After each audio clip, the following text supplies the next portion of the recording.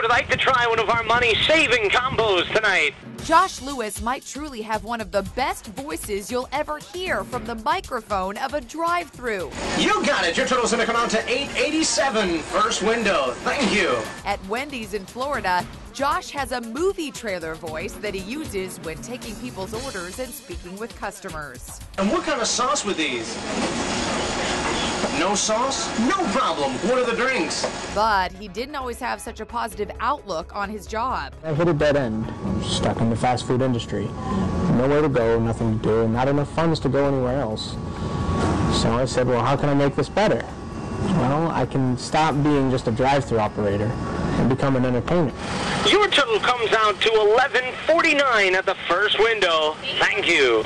Josh does hope to one day make a career out of his voice. And even though it's not part of the corporate protocol, the district manager for Wendy's tells newspress.com that the 27-year-old makes customers happy and has a great personality. Hello. He was amazing.